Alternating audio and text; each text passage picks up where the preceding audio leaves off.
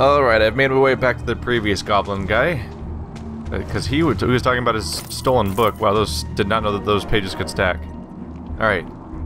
Hello, Oligar. You're not wanted here. Okay, that doesn't work. So let's try dragging it to him. They don't want that? Why don't they want that? Really? Huh. Am I doing something wrong? By Criscus, he smells like rotten fish. Weird. He was complaining that the book was stolen, so I figured if I dragged him the book, he'd be like, yeah. No, he won't, apparently. Well, my bad. Just head on our way back, and let's try resting. Sleep for 8 hours? Let's do it. Corrin doesn't have any MP left. Transition complete. You get a 25% experience boost, and the bedroll's still here, so that's that bit of important information figured out. And I can put that on the quick slot down here for the future reference. Kind of a weird lack of quick slots, honestly. I would expect more than a few. I think I've heard they're trying to put this on phones, so perhaps that's why there's only so much real estate given to the interface, because the interface has to fit on a smaller screen. So for us, it feels a little minimal. And if they do make that kind of compromise for that reason, that would be kind of a bummer. Anyway, though, get right back up to here. So this is the front gate. This is towards the exit. We have one last tutorial, perhaps? A guide to challenging encounters. The battle in the next room will be your biggest challenge yet. Be sure to equip the Lightbringer and Corrin with the best weapons and armor you have found in the Barrows. Use your bedroll to rest so you have maximum health and energy. Don't forget to use skills! The double strike skill deals much more damage than standard attacks. Pause often so you can give orders to your party or take potions when necessary. Remember, you can draw lines to party members or their portraits to move them or assign targets. We should review if I've found anything better, but probably not. I think we mostly just have a lot of ragged hide armor. A crude wooden great shield. This great shield is 7 armor. This thing is 14 armor. Oh, requires base strength of 2. Oh, he has plenty of strength. There we go. So we can put that on. Otherwise, we're probably not going to get much done. Let's see. We're both wearing ragged hide armor. He's got his mace of speed. I've got my short bow, so I'll be fine. And all we have is a lot of copies of the same bow over and over again, so... oh, crude wooden bow. Oh, that actually does more damage. Short bow is average damage 24.2, 35.8, okay. There we go. Did not realize that we had something better. No accessories so far, no helms. Alright, let's get this going then. I'm sure we'll be fine and definitely not very dead. Those are some frequent autosaves. Shrade, the Spider Queen. Alright, Shrade. I think we're just going to attack you, honestly. Let's get this party started. Oh, we have quantities of enemies to deal with here. Okay. Corrin, let's refocus a little bit. Double strike, there we go. Want to take out these additional targets as fast as possible. Oh, there's the Spider Queen. He wasn't spawning for a while. That was weird. Let's give you a potion. Gotta do those every now and then because they, there's like a cooldown to being able to reuse it. Can I really just keep using... I can just keep using double strike. So it looks like there's no real time cost. Glad we made it out of that one alive.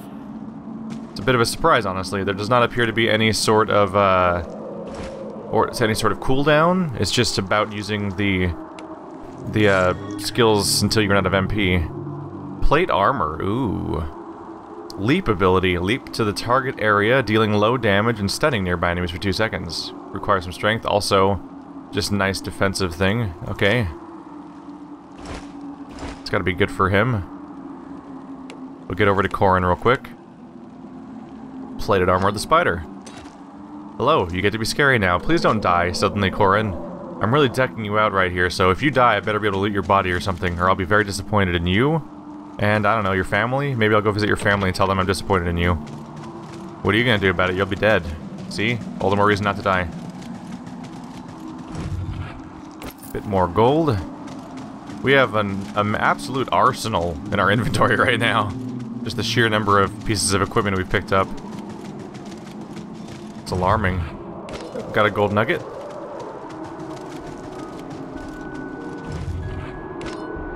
They didn't really mention in the tutorial that we start off with a full-on bag of holding. Let's take the armor off real quick. Does it affect his appearance? Not really. No, he already looks like he's in armor, even though I took it off. Oh, I took my armor off. Whoops. Bad example. Okay, so armor does render in this game. Interesting. Yeah, I wasn't sure if I should expect it to have an appearance or not. Good to know.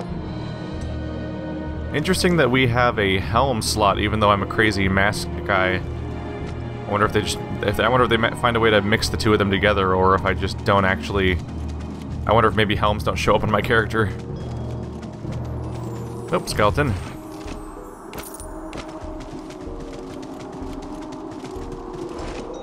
We need all the gold. It's an important part of the collection. We are free of this place. Also, you could use some help. There we go. The question is whether or not the next place is safe. We are out. Lots of thieves. Oh, there's Johan. We've heard about you. So, they're listed as friendly, so perhaps we can actually talk to them here. Thank you. Goddess, we're out. Alright. We head west? No. East. To what is left of the village of Darkwood. Darkwood? We're not bound for Radiance? We are. You see, Radiance is well hidden within the mountains of the northeast, but through the ruins of Darkwood, my order maintains a subterranean passage that will lead us to Radiance. The passage is a safeguard for us. I see, but it appears we have some company to deal with first. Who's that underneath all that? He seems friendly. I'm sure we'll get along great. Ah, there you are. I was wondering if you two would eventually show up. Who are you? Name's Johan, and these men were with me. We've been sent here to dispose of you. So then what are you waiting for? Draw your sword. Hold on there. I have no interest in fighting you. My employer didn't mention you were a Lightbringer. I didn't sign up for that. What exactly did you sign up for then? Not only did my employer fail to mention you're a damned Lightbringer, but he left out the giant spiders roaming the halls. There are two things I hate in this world: warm ale and spiders. Those damn eight-legged freaks have killed a lot of my men. This contract is no longer worth the trouble. Sounds like your employer wanted you dead too. Who's hiring you? If I had any idea, that man's face would be under my boot. It was a blind contract. No contact with the employer. Last time I take one of those. We'll part ways and both keep our heads. Sound fair? Fine. Leave in peace. That's my cue to scurry. Good luck out there. Hopefully we'll never meet again. Agreed. Cue us meeting again like an hour from now. We'll see if us sparing him affects the story. Or, I mean, we don't. Without loading and checking, we wouldn't even know for sure whether or not it was possible to kill him, or, like, you never know when a game's being true or not with its decisions. A guide to leveling up. Congratulations, you've gained a level. Every time you level up, you get 2 points to distribute between 4 stats: strength, dexterity, intellect, and vitality. Your stats affect your damage, defenses, and potency in your skills. Equipment may also have stat requirements. For instance, equipping a heavy shield may require a high strength stat, and healing skills will heal for more with a higher intellect stat. You can specialize in a stat that most complements your combat style, but you should not neglect the other stats as they may determine the effectiveness of certain skills. Alright, a few different things I can specialize in. Dexterity seems like the obvious thing to focus on because of the fact that I have increases range damage dealt and critical strike chance. So if I'm going to go down this bow route, this is probably the thing to go for. Can I just double invest in the same stat? Let's see. Why not? And if my party's doing their job, I shouldn't even need my extra vitality. Let's see if I can get more party members first of all. I don't think... Do you not level up then? Interesting stat distribution there. He's got 1 dexterity and 1 intellect, but he's got 6 vitality and strength.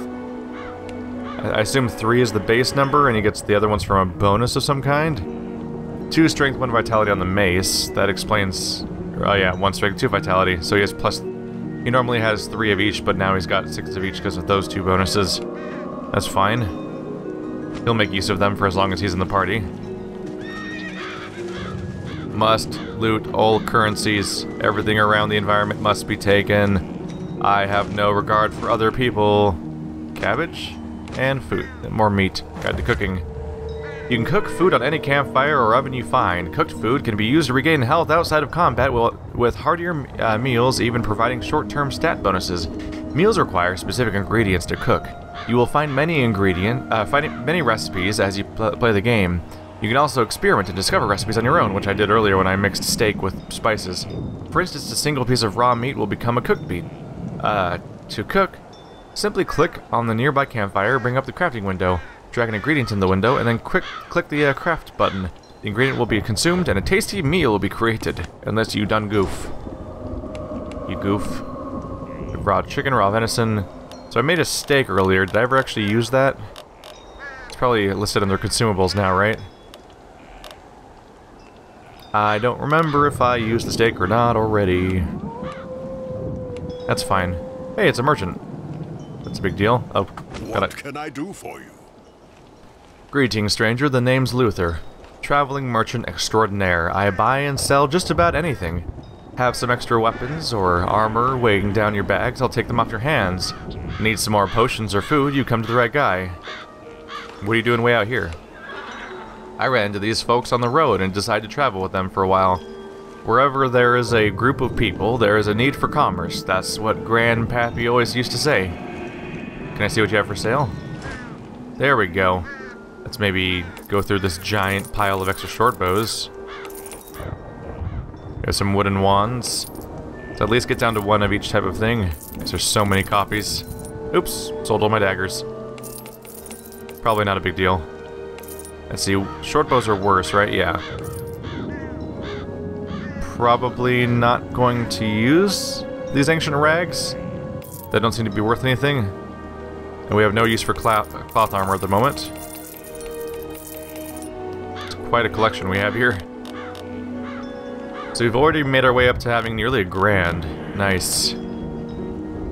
Ooh, apparently you can mine and fish, so having these things around is not a terrible idea. But these stones seem to indicate that they're only good for selling. This is a slightly unfortunate inventory, slightly unfortunate way of handling this. A few more clicks than there probably should be. Yeah, 1400. Treasure. So all these are treasures then. Yep, even the stuff that seems like it might be crafting based is listed currently as being a treasure. Oh, and this is just junk. It's like treasure, but shit. Yay! Even the embalming tools listed as junk. Alright. Spatulas and spoons. Why would you call that? Why? Since when is a shovel junk? Everyone needs a good shovel in their collection. I don't agree with this entire concept here. Shame on them. Is there any reason to keep these guys around? No. I'm sure when we get a new character, if a new character shows up, he'll probably have some level of equipment that fits his character. There we go. The wooden bow of multi-shot. Gives you a multi-shot skill. Fires arrows at your target, dealing damage to them and up to 2 nearby enemies. So it's multi-targeting. Ooh, even some variations here. Like a turban that teaches you a healing skill. But it's based on intellect, of course. Okay, so this is it is your equipment that gives you all of your skills. That's one way to handle things. So we don't expect a skill tree in this game. Wooden wand. So that's the only bow. I'll go ahead and grab that. Yeah, it does. It has 11 more damage. And then leather cap of healing. It's a leather helm, so it's good for my character type. Gives me 1 vitality. I can afford it. Really, almost anything's going to be an upgrade at this point. Nope, this one would be... This one would give me... It would give me immolate, but it would take away my armor. But hey, I have the intellect for it, so maybe I should just grab it for the sake of it. Let's just go ahead and... yeah, I can afford it. Let's just grab some new interesting gear. Then looking at Corin... This cleaver would give me deep cut. A cutting slash that causes medium damage, resulting in a deep bleeding wound. Unfortunately, it gives you less status bonus. Overall, you lose double strike in favor of deep cut, you lose 1 strength, lose 4 average damage, so I don't currently have much reason to think that it would actually be any better off. So I think I'll avoid for now. Sure. Let's go ahead and deck my character out here, so to equip the new bow, both of my new little toys, and now suddenly we have this whole list of skills. How can we help you today?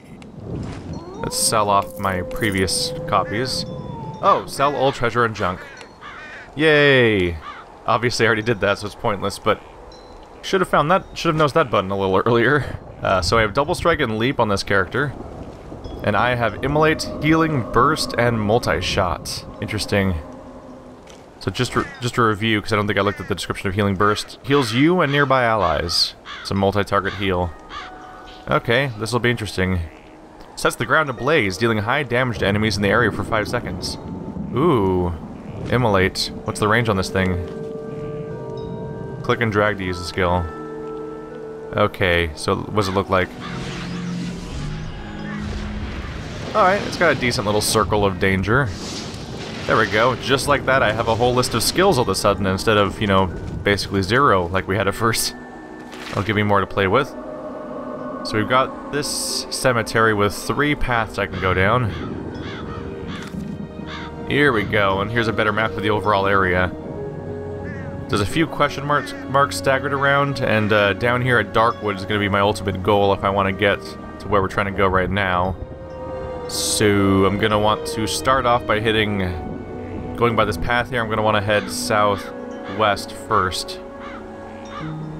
What's the question mark? Oh, available quests are these question marks.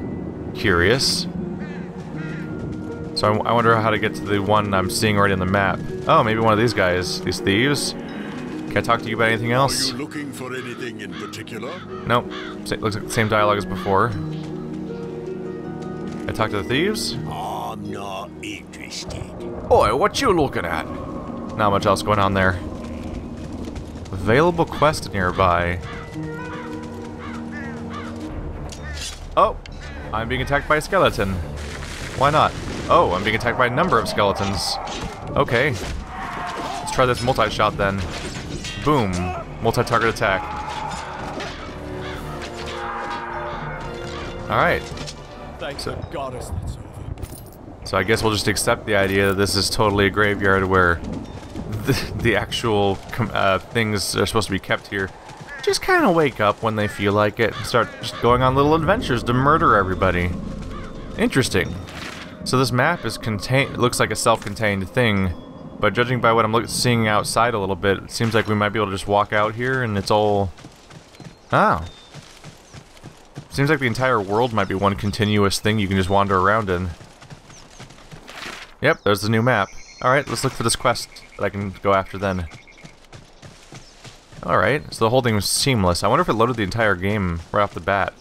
Or if there's any instancing and dungeons and teleporting at all. Kip. Hello, Kip. Do you have a story to tell, Kip? Make it fast, whatever it is.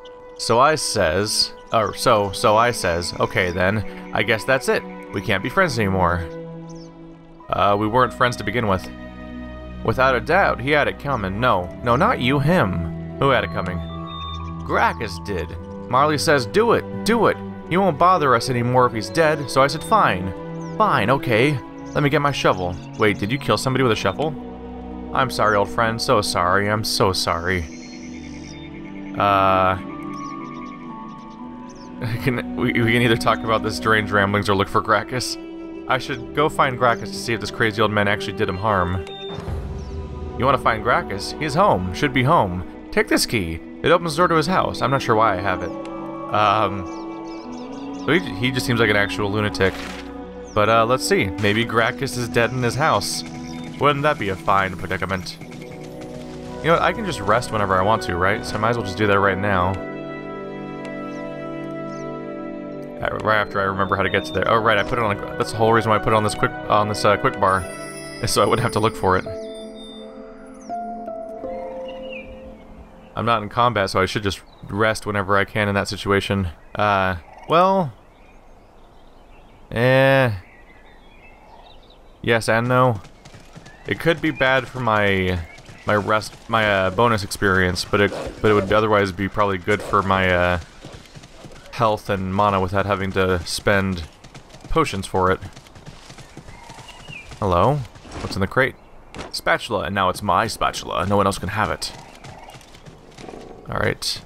It's probably not the best idea to just go opening random people's houses, but I know. Adventurer time! I can't do wrong, I'm the adventurer. Oh, he got killed by a shovel.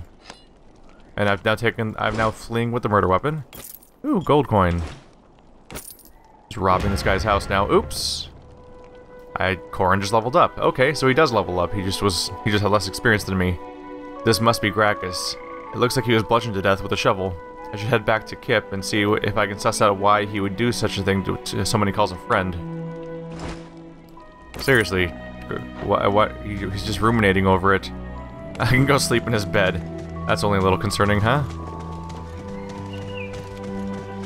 Kip, why did you do this? Why, Kip? You were the chosen one. You were supposed to bring balance. Oh, those are bad. Okay, I wandered a little close for comfort. Probably a good time for multi-shot, really. Let's try leaping in the middle of this mess. This'll be fun. Ah, how's that for a multi-target? Alright, let's try casting fire on these guys. That'll be fun. And we'll have you attack this dude just to try to avoid the fire. I don't know if it'll hurt you or not. Don't want to learn the hard way about friendly fire. Okay. Corin, get in the middle of the fire. Let's learn the hard way about friendly fire. Come into my fire. Oh. Well, that didn't really work out, did it? Have any healing potions? Let's try that again. No one needs a heal right now. Silly game. Did he get hurt? Nope, Corin seems fine. Okay. But that was a bit of a mess. Let's do a multi-shot on this wolf. Corin should target him too. Double strike. Alright, Corin's having a little trouble navigating around all these enemies. They're creating such a wall of bodies that he can't navigate it. Let's do multi-shot again. There we go. Alright. Slightly out of our element here with the sheer number of opponents. But I can cast a healing burst. So everything's fine, right? Oh, that's not a bad heal at all. It's gonna eat through my entire energy supply, but why not? We're not in any sort of intensive dungeon situation, so I can rather casually just rest between fights if I want to, right? I shall need to sharpen my blade after that tussle. Well, that'll make us a little money. All these wolf pelts. Or perhaps not much. They're worth like 10 each, and we've established how easy it is to get well over 1,000. It's just a deer freaking out in our vague area. Oh, forest spiders. Those don't seem very nice. Right, I should give Corin a bit of a bonus. Let's go further into strength and vitality. There we go. His level up has now been spent. Kip, how could you do such a thing? I'm gonna go hang out and sleep on your porch. Please don't murder me like your friend. This is normal behavior, right? Just sleep in front of somebody's house without asking them or anything. Not gonna get thrown at any villages this way. We got 1 bonus XP. Yeah? Share ale, old stories. How can you ignore my new friend? How, Gracchus? How? Kip, did you kill Gracchus? Oh, old friend, you shouldn't have said that. Oh no, should not. Now I'm alone. You seem remorseful, but I fear you will kill again. Oh, so I have to either say I need to kill him or not.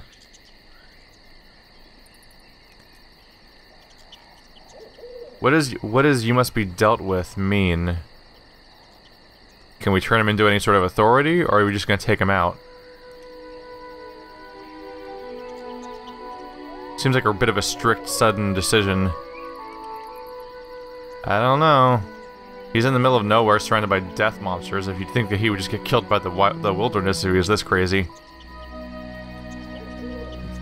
You sound sorry in your own crazy way. I'll leave you out here to live the rest of your days. My wife and I will be waiting. Do you have a wife? Is she real? Or is she like imaginary nightmare stuff? What was that?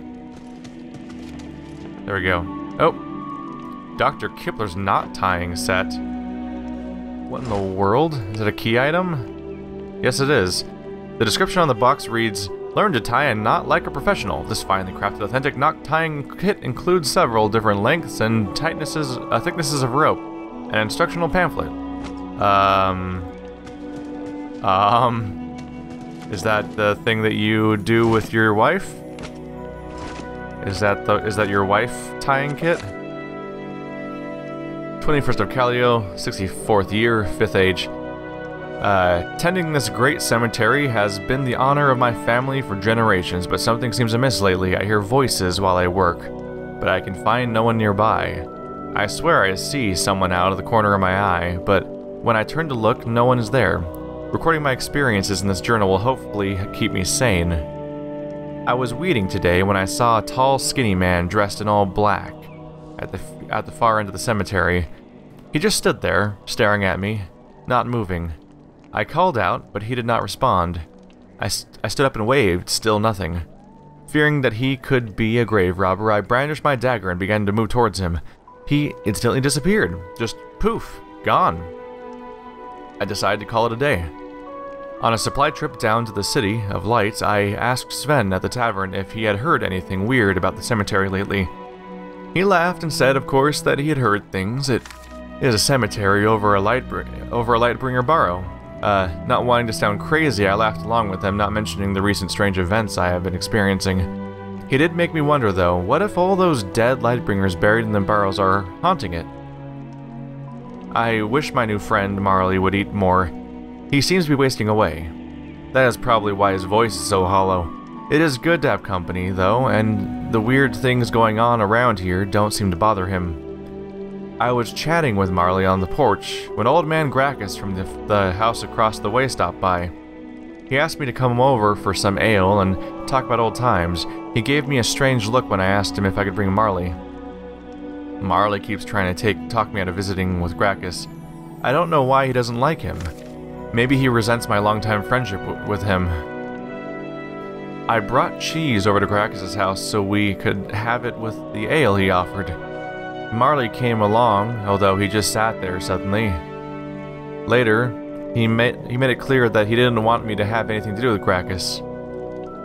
Marley hates that Gracchus keeps coming by to check on me, even though I turn him away every time. I think it's because Gracchus always ignores him.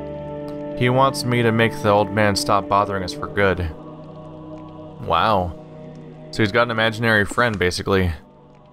And judging by the fact that he saw a silhouette of a man that just disappeared, which seems to suggest that Gracchus isn't just imaginary, but perhaps a spirit of some kind that's hanging around.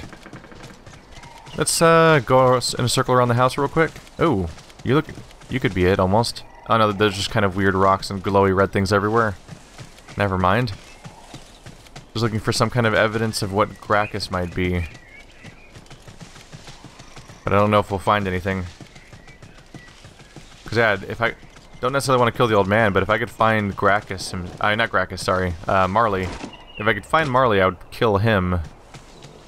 Because he's clearly the dissenting thing here. The big question is just whether or not Marley is a spirit or an imaginary person. Basically, is the old man crazy or is he kind of possessed? The difference is kind of a big deal. Ooh, lightning flash. That was neat. Alright, just need to head on down. We'll stick to the path for now. Just a nice, easy way to get around. Hi. Why? Why do we have to do this to each other? Oi, look what we have here. Some little forest critters lost in the woods. Be careful. Some forest animals have sharp teeth. Oi, we have a live one here. Have at it. Let's get this over with. Alright, well, guess what happens now? I'm gonna start off with a multi-shot. You're gonna leap into the middle of this crowd and make a mess. There we go. Do some double strike. Oh, I gotta wait for the... There we go. Cooldown's down. Double strike. Multi-shot. Just gonna keep hammering you guys. Y'all feeling all right now? Yeah, having the occasional heal definitely does not hurt. Oops, I did a multi-shot when there was only one enemy left, which means I was just... All I did was attack the horse. Not very nice of me. I apologize. Let's get out of here. Not bad having a heal. Hello. Guys had stuff on them. Some armor. Hello, horsey. Can I talk to horsey? Divinity let me talk to horses.